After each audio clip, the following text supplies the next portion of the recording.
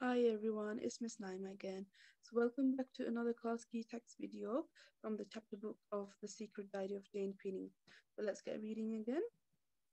And we are on page 114 and it's day 33 in Jane's diary. Photograph arrived today. Mr. Wimple brought it into the servants' hall for us all to see. It is behind glass in a fine frame. It is incredible. There we all are, captured as if by magic, in brown and white. Because there's plenty of us and the camera can only capture a moment, not each and every one of us has our eyes open or is making a proper face, even though none of us was playing the fool. I look different to my reflection in the glass, 'cause I'm the right way around for once. But I could tell it were me, and I'm pleased with how downright smart I looks in my uniform. Mary looks nice too, but she kept moaning something about her cap being asky. Long Johns kept telling her that she looked most handsome in the photograph and true to life. A lot of smiles passed between them. There was much wonderment and pointing and laughing as everyone crowded round, and we all are in agreement that Mr. Pritchard looked most fine in his seat in the middle of the front row, one hand on his lapel, his eyebrows on their best behaviour. Mrs. McNamara provided Mr. Wimpole with a cloth to wipe the glass free of fingerprints before taking it up to the master. It was good of him to let us have a look-see. There was a moment of what I heard Mrs. McNamara call high drama, and Mr. Wimpole nearly dropped the thing, a glass, frame and all, as he carried up the servant stairs to the main house. Luckily, he managed to catch it just in time. After poor Jack's fall, I'm beginning to think upstairs is jinxed. Me, in a photograph forever, there for all the world to see. The only other bit of excitement is that tomorrow the chimney sweeps are coming. That'll make a change from the ordinary. Day 42. When I was working for Mrs. Berry and running around, I often used to see our local chimney sweep with his rods and brushes on his shoulder, plying his trade with a cry of sweep, and anyone that wanted his services would come out of their houses and call him in. And let's see what that number 67 means. So in the Victorian streets, they were packed with vendors. So butcher's boys would call for orders and come back with the meat on trays. Girls would sell fresh watercress in big baskets. Potmen sold beer and ale. There was the muffin man, the man selling chestnuts, flower sellers and cherry sellers in the right season. The cat meat man would sell horse meat for pets. Even the horse dung from passing horses would be shoveled up and sold as manure. And that's just for starters. Okay.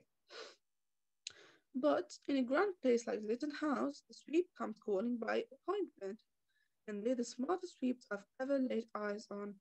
'Cause it wasn't that long ago that boys were sent up their bigger chimneys, but now most sweeps are men. They made a law against using boys, and quite right too. Grandpa used to tell us kids a gruesome tale of a boy getting wet in a chimney and being roasted alive. They don't let boys work down the mines now neither. It may mean fewer jobs, but them poor lads often work in near darkness, heaving cars of coal a donkey would think twice about pushing or pulling. Of course, many country folk and poorer folk don't use sweeps. My Auntie May pulled an old holly bush through the chimney to clear it herself, and her boy, my cousin John, once sent a chicken down the chimney so its flapping wings would clear the soot as it fell. And cruel as it sounds, that ain't as uncommon as you might think. Mrs. McNamara let me watch the sweeps at work in the drawing room because it has the biggest, grandest fireplace with the biggest, grandest chimney in the whole house, and because it's one of my responsibilities to prepare the fires and keep it clean. Mrs. McNamara came too. What with that rule about us maids not fraternizing with the opposite sex, and we stayed way back, and I had to make up any lost time working later, but it was interesting to watch. Nanny Brown came through once, carrying a kicking and screaming Master William in her arms. Turned out that he wanted to watch the chimney sweeps at work too, but Mrs. Kirbytrot had left strict instructions that he weren't to, cause it's dirty work. I felt sorry for him. Being rich ain't everything, you know. Mrs. McNamara says that not every fireplace has its own chimney. A lot of the fireplaces on different floors feed into the one chimney. The smoke going up flues, sort of a passageways connected to it. But this is how they cleared my one.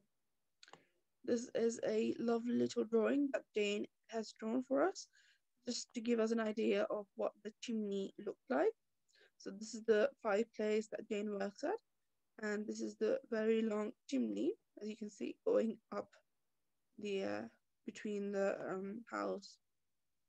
And these are the passageways, so the flues, which is also known as the passageways that go up the chimney, and where all the soot and dust and ash go up the chimney as well. My counting ain't the best at the best of times. I reckon even Mrs. McNamara must have lost count of how many rods they added to get all the way up. The tall, tall chimney, and Tom tells me that it's one of his favorite perching places too, where he can see for miles with his beady pigeon eyes. When one of the sweeps saw me watching, he gave me a broad grin and winked. With his face covered in soot, his teeth looked whiter than my freshly washed pinny, and his eyes looked kind of wild. But it took to be a good luck. Some people pays good money to have a sweep at the church when they wait for the luck he'll bring them. Okay, that's all your class key text reading down for today. If you want, you can pause and rewind the video at any time to have a go and read at your own pace.